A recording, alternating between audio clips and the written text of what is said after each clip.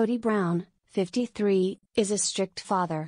The father of 18 is best known for his reality TV series Sister Wives, Alle meine Frauen, which chronicles his polygamous life with 4 women. Kody Brown, 50, split from the reality TV star last November. With her he fathered 6 children. One of them is Isabel, 19. In the new episode, a rather scared Kody appears, who gives his daughter a choice. In the new episode, Kody tells her ex-partner that her daughter Isabel wants to go back to school to be with her friends for the rest of her senior year. From their point of view, that makes sense. Still avoiding the public for fear of contracting the coronavirus, Kody replies bitterly, "The thing is, anyone can do whatever they want, but I can't expose myself to the people out there.